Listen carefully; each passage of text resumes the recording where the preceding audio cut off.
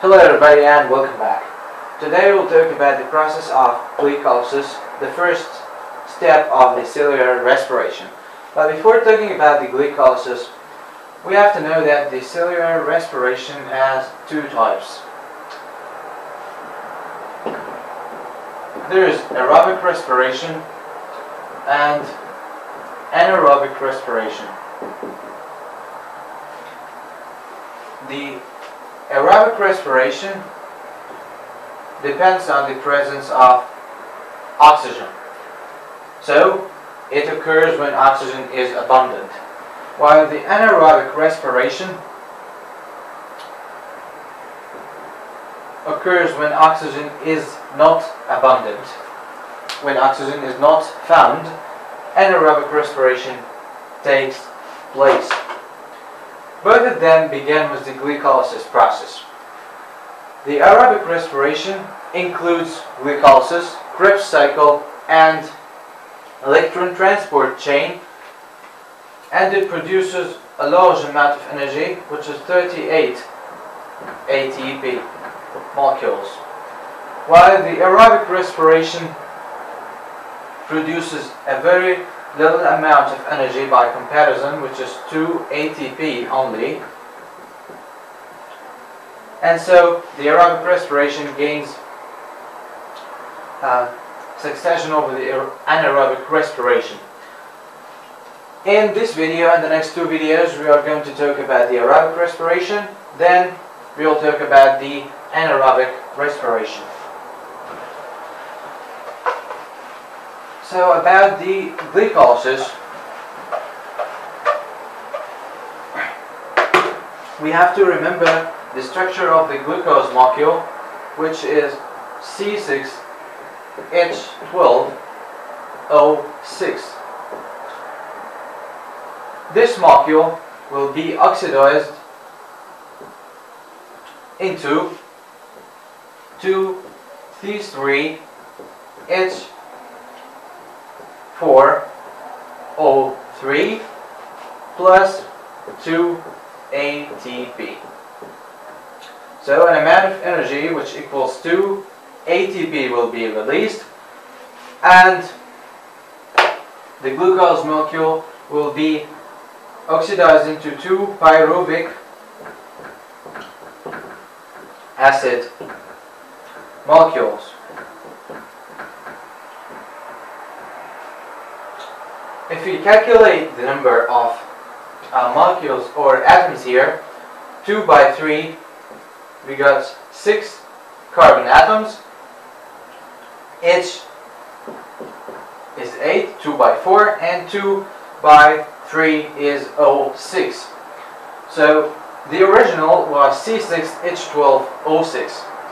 We can know that, or notice that, the only number that change here is 12 to 8. We can conclude from that that there are 4 hydrogen atoms which are lost from the glucose molecule during this oxidation. We will now how these molecules are lost, or where did they go. So glycolysis begins with a glucose molecule which has 6 carbon atoms. Glucose then changes into glucose 6-phosphate, which also has 6 carbon atoms.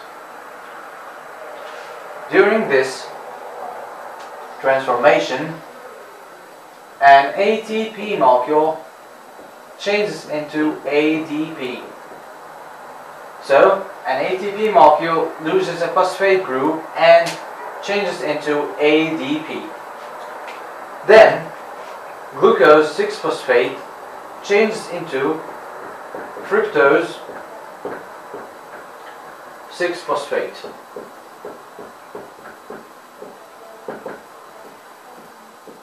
Which still contain 6 carbon atoms.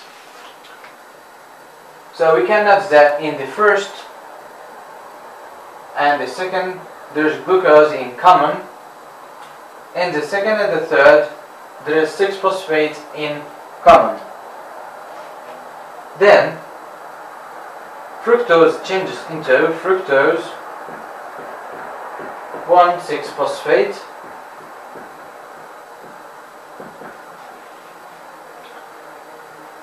with 6 carbon atoms. Here we have fructose in common. Then this fourth substance here changes into 2 molecules of phosphoglyceraldehyde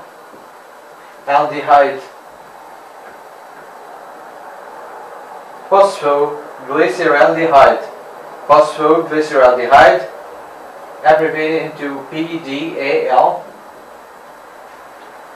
So this was 1 molecule, then it transformed into 2 molecules. The first has 6C, so we divide 6 by 2 to get 3 carbon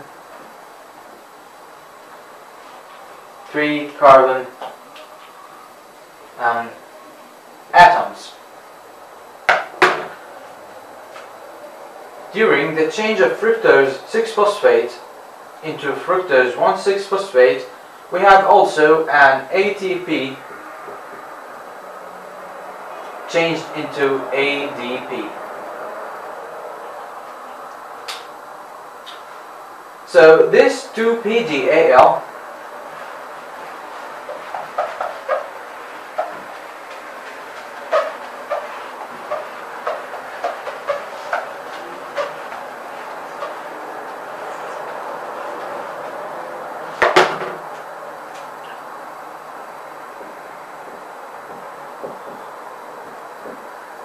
each has 3 carbon atoms, changes into 2 pyruvic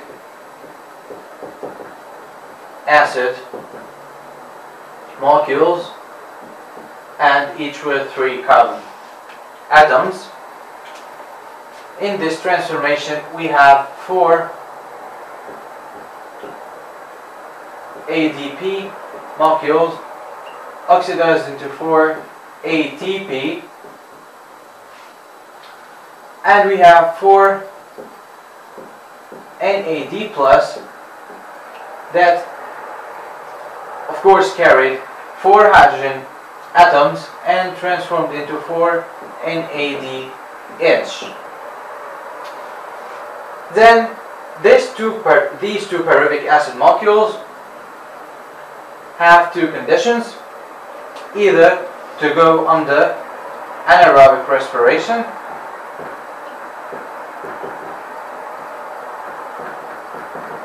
which we will discuss later, or aerobic respiration,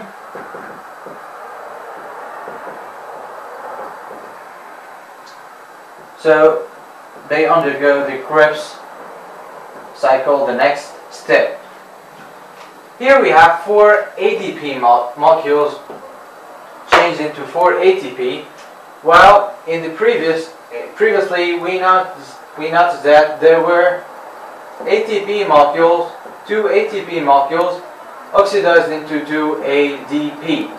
So by subtracting this from this, we gain finally that the total produced molecules of ATP is 2 ATP, just like we said in the beginning. And with 4 NAD plus molecules changed into or reduced into 4 NADH from the original content of the glucose, which contained 12 hydrogen, negative 4, to yield finally 8, which is the same pyruvic acid structure. So the chemical equation which illustrates the process of glycolysis is C6 H12O6, which is a glucose molecule, undergoes glycolysis in the aerobic conditions or in the presence of respiratory enzymes. It gives 2C3H4O3 with 2 ATP molecules produced. And this is it for today. The next time we will talk about the Krebs cycle, and until then, thank you for watching.